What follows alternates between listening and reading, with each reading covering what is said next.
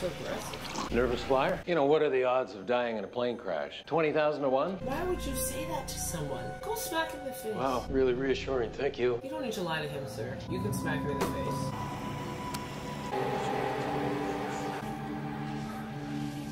Are we getting our first demon possession, folks?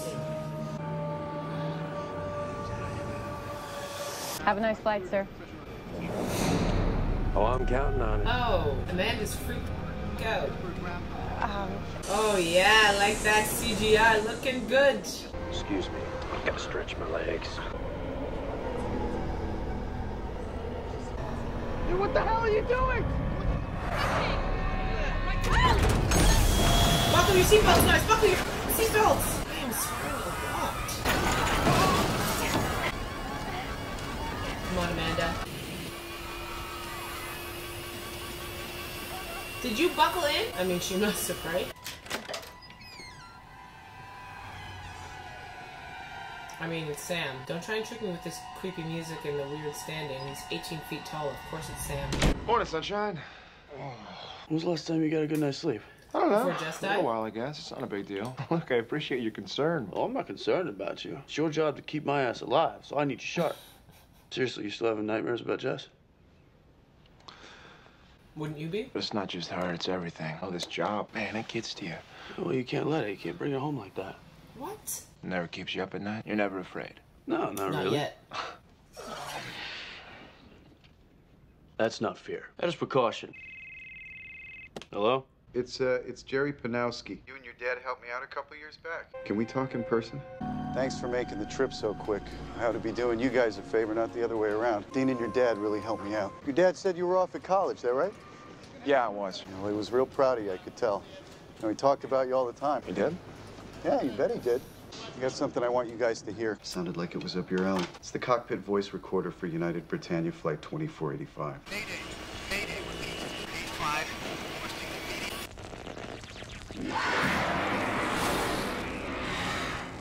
Over 100 people on board, only 7 got out alive. Any way we can take a look at the wreckage? Fellas, the NTSB has it locked down in an evidence warehouse. No way I've got that kind of clearance. No problem. You've been in there forever. You can't rush perfection. All right, so what do you got? Definitely EVP on the cockpit voice recorder. Okay. There were 7 survivors. Coming after him. So what do you think of a haunted flight? There's a long history of spirits and death omens on planes and ships like Phantom Travelers. All right, so survivors. Which one do you want to talk to first? Third on the list, Max Jaffe. I don't understand. I already spoke with Homeland Security. Right. Some new information has come up. Just before the plane went down, did you notice anything unusual? You checked yourself in here, right? Can I ask why? I was delusional. Then just tell us what you thought you saw. There was this man. He had these eyes, these black eyes. He opened the emergency exit. That's impossible, right? I mean, I looked it up. There's something like 2 tons of pressure on that door. I mean, it goes without saying. It just doesn't make any sense. You know what we need to do is get inside that NTSB warehouse, check out the wreckage. If we're gonna go that route, we better look the part. Ooh.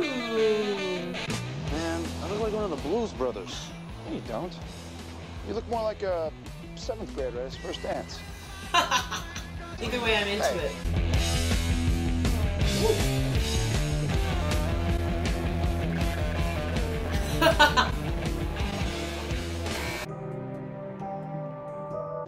What is that? It's an EMF meter.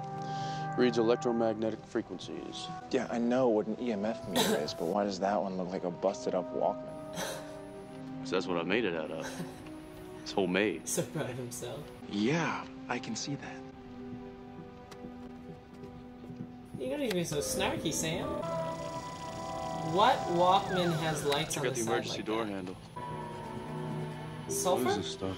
One way to find out. It's like getting back on a horse. Not even a horse. More like a pony. Look, Chuck, we don't have to do this today. I'm not trying to rush. The waiting is worse. Okay, they're filling up the tank. Then we go. So it only goes to nervous travelers? This stuff is covered in sulfur. Yeah, there's not too many things that leave behind a sulfuric residue. Demonic possession. That would explain how a mortal man would have the strength to open up an emergency hatch. Yeah, but this goes way beyond floating over a bed or barfing pea soup. I mean, it's one thing to possess a person, but to use them to take down an entire airplane? You ever heard of something like this before? Never. It's so interesting because it happens all the time later on. Let's do this. How you feeling? I feel great. What are you doing?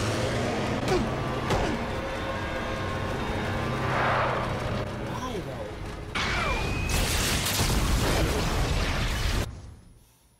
Every religion and every world culture has the concept of demons and demonic possession. According to Japanese belief, certain demons are behind certain disasters, both natural and man-made. Gremlins! One causes earthquakes, another causes disease. And this one causes plane crashes? I don't know, man. This isn't our normal gig.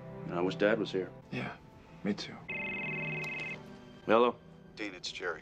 Oh, hey, Jerry. My pilot friend, Chuck Lambert, is dead. He and his buddy went up in a small twin about an hour ago. Plane went down. All right, so that's 2 plane crashes involving Chuck Lambert. This demon sounds like it was after him. Went down exactly 40 minutes into flight. So did Flight 2485. All right, it rained for 40 days. The number means death. Oh.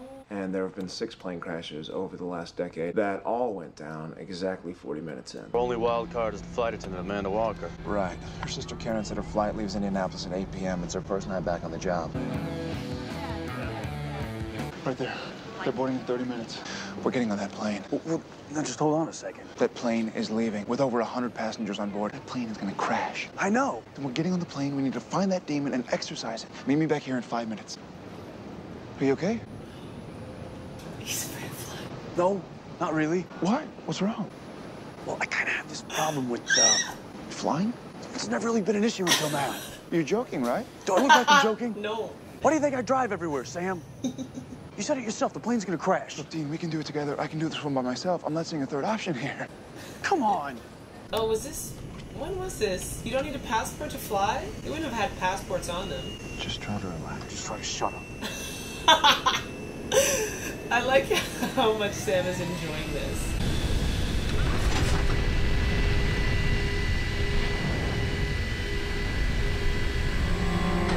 I don't like flying either. You're humming Metallica. Calms me down. Who is it possessing? It's usually gonna be somebody with some sort of weakness, you know, a chink in the armor that the demon can worm through. This is Amanda's first flight after the crash. If I were her, I'd be pretty messed up. Is it gonna possess Dean? Cause he's a little. All right, well, that's gotta be Amanda back there. I'll go talk to her, and I'll get a read on her mental state. If she's possessed, she'll flinch at the name of God. Oh, Hey. okay. What? Say it in Latin. I know. Okay. Hey, what? In Latin, it's Christo. Dude, I know, I'm not an idiot.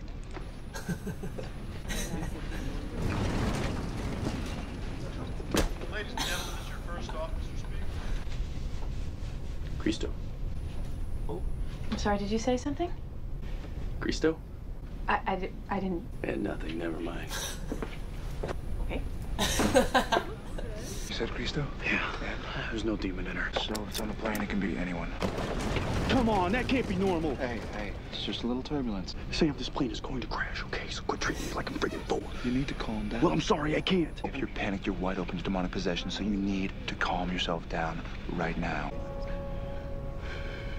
It kind of ditched that later on, that you have to have a chink in your armor, but I guess maybe everybody has a chink. Found an exorcism in here that I think is gonna work. First things first, we gotta find it.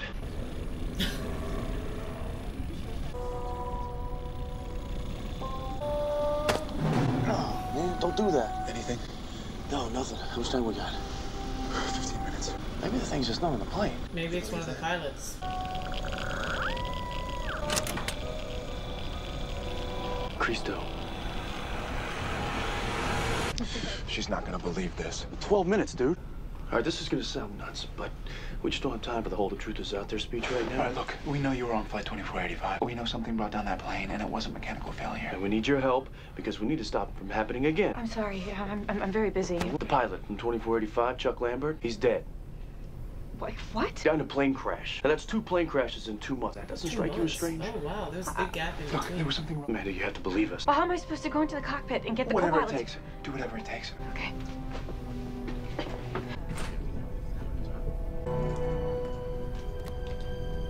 Yeah, what's the problem?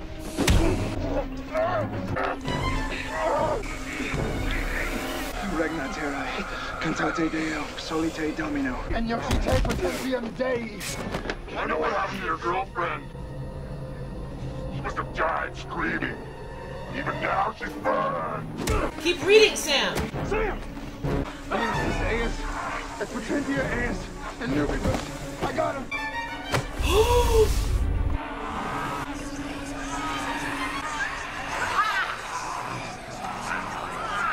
So now it's gonna manifest or go into somebody else? Ah. What's your... There's, it is the plane. Is there a priest on board?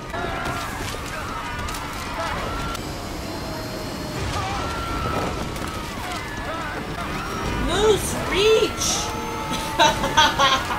Team's face.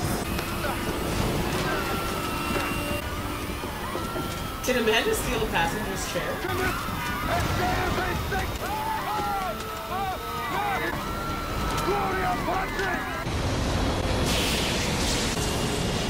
Was that like God helping out? Thanks, Chuck!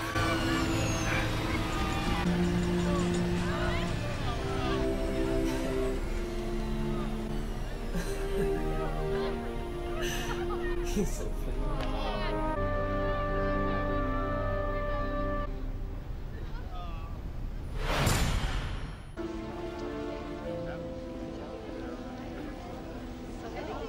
Let's get out of here. We got our pretty girl, thank you. Let's go. It knew about Jessica. Sam, these things, they read minds. They lie. All right, that's all it was. Maybe. Your dad's gonna be real proud. Hey, you know, Jerry, how did you get my cell phone number anyway? I've only had it for like 6 months. Your dad gave it to me. What? Well, when did you talk to him? Well, I mean, I didn't exactly talk to him, but called his number. His voice message said to give you a call. I've called Dad's number like 50 times. It's been out of service. This is John Winchester. I can't be reached. If this is an emergency, call my son Dean. He can help. I'd be pissed. They really worked to make the car a character.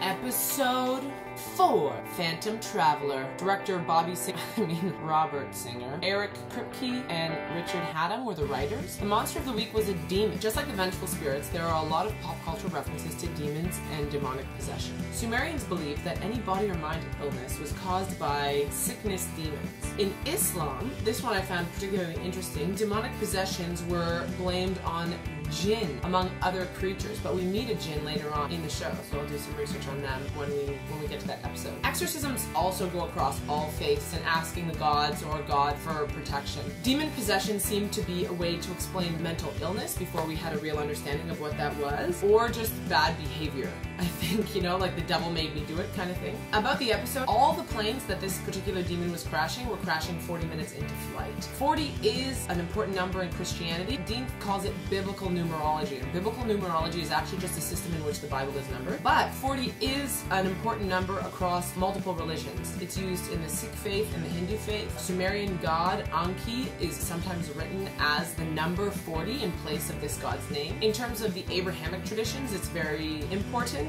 Noah, like they said in the show, 40 days and 40 nights. Noah also waited 40 days from when the tops of the mountains were covered with water to, I don't know, go wherever he go, did what God told him to do. For Islam, Muhammad was 40 when the Archangel Gabriel spoke to him for the first time, and he also had 40 followers. The writers put in this little tidbit, I guess, that one of the planes crashes in Nazareth, so just layering on the biblical references here. I loved Dean's Fear of Flying. It was so funny. How Sam was just enjoying it so much was also great. Other than that, we have the demon mentioning Jess and Dad's phone being turned on, so those are two things that are really helping the overall story arc. One thing about like the show that I find interesting is the whole demon possession happens from a chink in the armor thing. If memory serves, they totally go away from that later.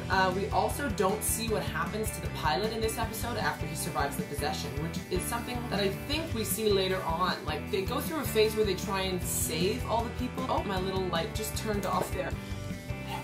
What was I saying? Oh yes, if I remember correct, the show goes through a phase where they try and save everybody who's possessed and actually care about the human who's being possessed. Later on, they don't care at all. They're just indiscriminately killing the host along with the demon. Yeah, other than that, yeah, good plot movement. I give this episode 3 out of 5 Harry Potter lightning bolts, mostly because, again, this is not one I'm going to go back and rewatch. but I did enjoy it, and Dean's fear of flying was hilarious. May the force be with you.